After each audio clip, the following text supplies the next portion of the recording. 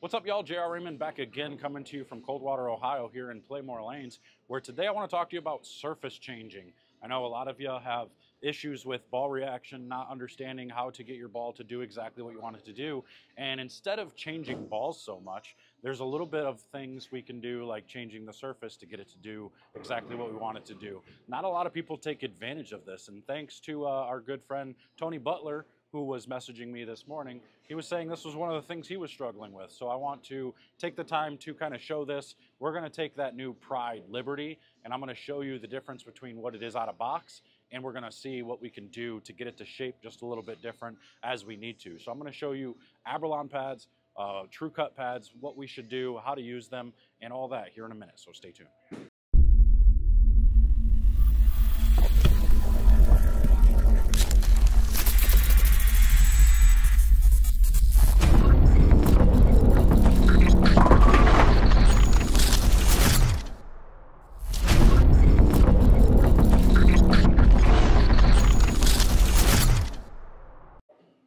All right, here we go. So we're gonna throw a shot here.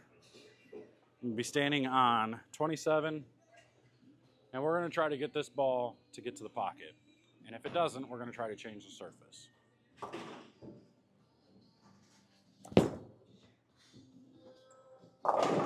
Now you can see that definitely got there, but it was way too far down the lane. We needed that to hook quite a bit sooner. So to get that swish 4-pin out, we're gonna have to find some surface. So what do we got back here? Let me see. I'm gonna take let me see what I can find actually. I don't know what I have back here. Yeah, there we go. Here is a fresher 1500 pad. Let me reset that. I'm gonna take a Trucut 1500 pad, and I'm gonna scratch the surface. And again, for legal purposes, you have to hit all the surface of the ball. Otherwise, the ball is not legal anymore. You have to hit the whole ball. So you're gonna scuff it with this pad. And all we're doing is we're creating friction. And the way we create friction is by changing the surface of the ball that touches the lane.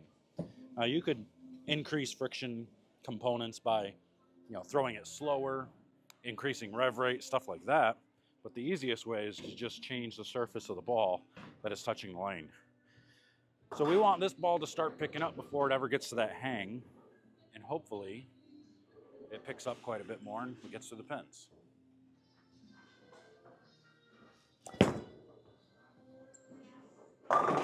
Just like that. So now you can see changing surface gets the ball to pick up sooner, so it doesn't have the opportunity to get to all that hang to the right. So now watch what happens. Now I'm not gonna wipe this off. That's the first shot. You can see now it's got the oil rings on it, right? I'm not gonna wipe those off. This ball might go down the lane a pinch further just from that little bit of oil being on the ball.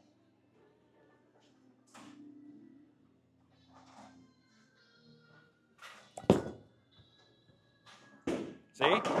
It got down the lane just a little bit further, and now it's swish 7.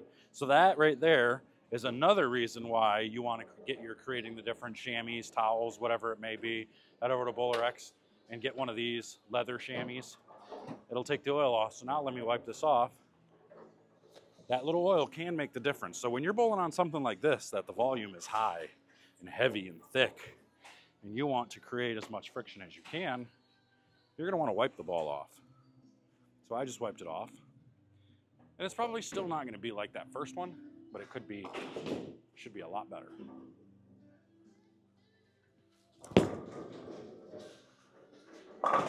And there you go. So that one might have been a little left, but it's still, you can see it pick up quite a bit more. So now let's do the same thing with a ball that a lot of people like to use. A lot of people love using their urethanes, especially on the PBA tour.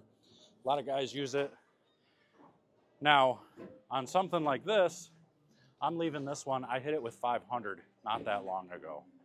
So I'm gonna leave this one where it is. You can see it's lane shine quite a bit. You see the oil ring still stuck on it. So I'm gonna throw a shot with this ball. I have no idea what it's gonna do. I'm gonna stand on 23. I'm gonna try to cross at like 11, 12.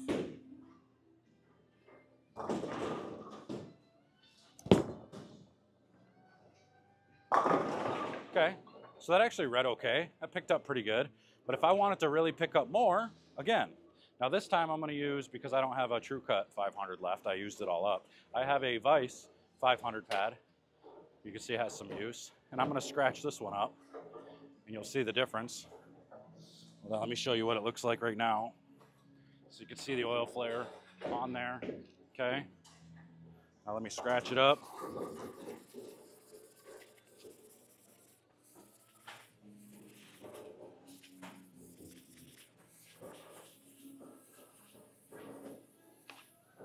Now that ought to get her to pick up real nice. Real nice and good like. So now you look and you see no more oil, and it's just 500. This actually probably will go high now because it's going to hook so fast. But that's okay. That's what we're looking for. I'm going to throw the same shot.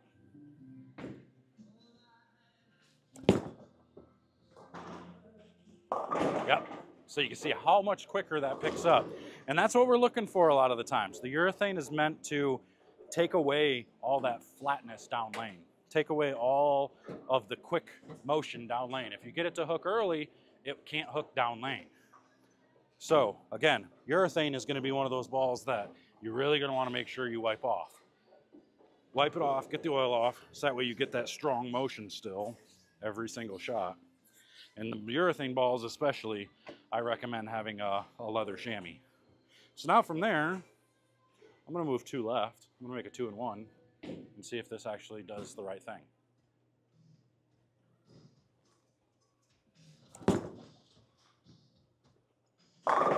Oh, and she's stone 8. Randy, what are you doing to me? Randy, stone 8, my goodness. Oh, that's awful. That's a horrible feeling when you threw one so good and the ball did the right things. Oh, but you see the difference there. Let's throw one more. We can't end on a stone 8. We can't do that. But you see the difference on surface and what it does to your ball reaction. That is where you create friction. Now, it is legal to change the surface of your ball up until competition starts. So until you throw that first ball in competition, you can change the surface of bowling balls.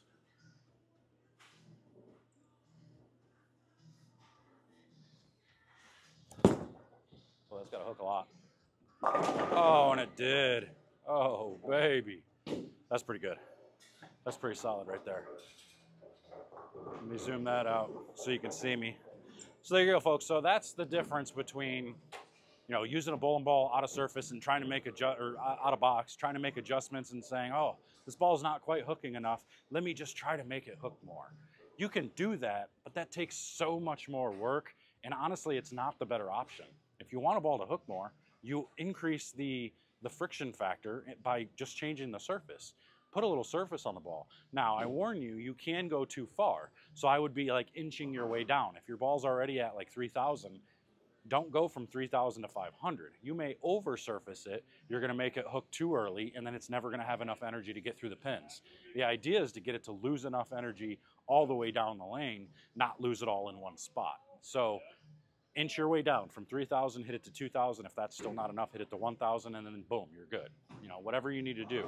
Sometimes and this is why having the knowledge of what these balls are going to do based on surfaces, playing around with them in practice, doing different things in practice, that's why it's so important to do these things with new bowling balls so you get to understand what they're capable of with the surface changes. So when you get into competition and oh man, okay, this ball's not quite enough. I know that when I hit it with this pad, it made it this much quicker and this much earlier, so I'm going to hit it with that pad. You'll know right away what to do instead of guessing. Instead of saying, okay, well, I need more hook, 500. Just because. That's just not, you don't want to have to do that. You don't want to get caught in these situations to where your bowling ball doesn't do the right thing because you oversurface it or undersurface it because you guess wrong. Take the guessing work out of it, practice the surfaces, learn the surfaces, and you'll be much better the next time you go out to competition. Again, remember, the rule is you can change your surface up until you throw that first ball in competition. Once competition starts, you can't change the surface of any bowling ball. So do it all in practice beforehand and even prepare. Sometimes we like to hit pearls. Sometimes we know just because it's a pearl doesn't mean it has to be shiny. Sometimes we know, okay, they're going to get tight in the middle of the lane later on, so we're going to have some pearls with surface. that'll still get us through the front, but the surface will start it in the middle of the lane, get it to pick up right, and slow down a little bit better down lane instead of being this hockey stick motion, you know? So pay attention to these things. I hope this helps. Make sure to hit that like button, subscribe, comment below. Let me know what you think. And until next time, I'm out of here. See you guys later.